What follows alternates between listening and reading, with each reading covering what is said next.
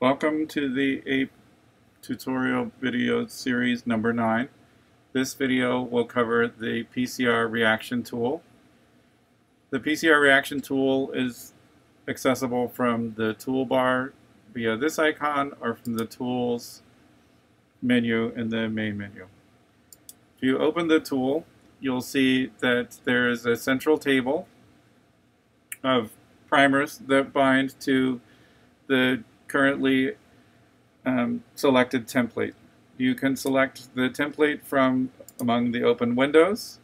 In this case, I have two sequences, the Golden Gate product from an earlier Golden Gate video and the Gibson product from the earlier Gibson demonstration.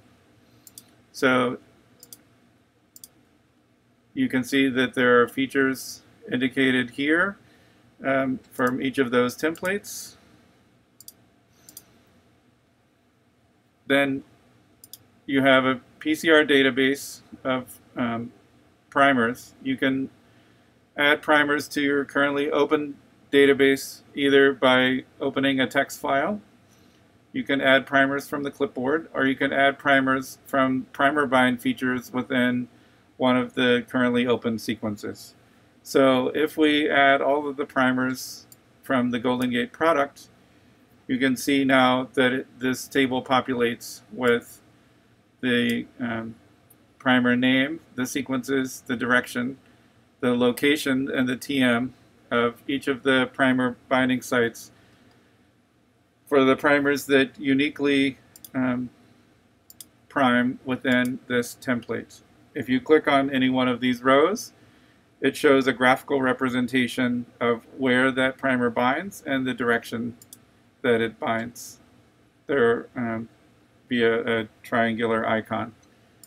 You can show primers that bind anywhere in the template. For example, the T7 primer binds multiple locations. These are not useful for a PCR reaction, but you can see where all of these primers would anneal. And you can show all of the primers that are in your current database, whether they bind to the template or not. So if you go back to the unique primers, you can, if these primers are not already features within the sequence, you can add the selected primers by selecting rows, and then add those selected primers as new features within this template. You can change the search parameters for how these primers are going to anneal by finding a minimum annealing length, a maximum mismatch, and a minimum match at the 3' end of the primer. If you'd like to do an actual PCR reaction in silico, you need to set the tool to select primer pairs. Now, instead of selecting any number of rows, you can only select 2 primers at a time. The selected primers are highlighted in bold, and you can only select 1 forward primer and 1 reverse primer. So if I change to select forward primer 2, forward primer 1 is now deselected. So you can do a PCR reaction. In this case, we can do the PCR reaction that generates the Golden Gate product from forward primer 1 and reverse primer 1. Do a new PCR product, and it generates a new linear sequence that is the PCR reaction in silico of those 2 primers. Similarly, we can do primer forward primer 2 and reverse primer 2. You can see that they bind here and here, and we can do a new PCR product like that. So we can copy a DNA sequence and use that by adding primers from the clipboard, and now this new primer that I just copied is present within our database and can be used as a PCR reaction product.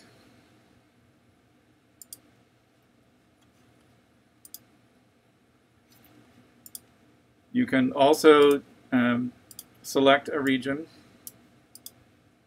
and do find primers, and it will search for primer individual primers that match each of these conditions within the table that have a maximum self-complementarity of these numbers, and then you can add an additional primer that you want a maximum heterodimer match.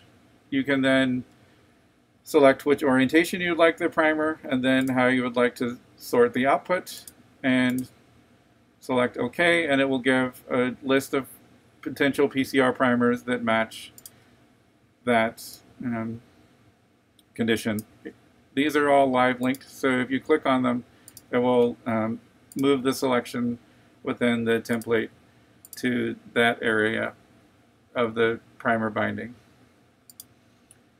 So that is a demonstration of the PCR reaction tool, the end of video number 9.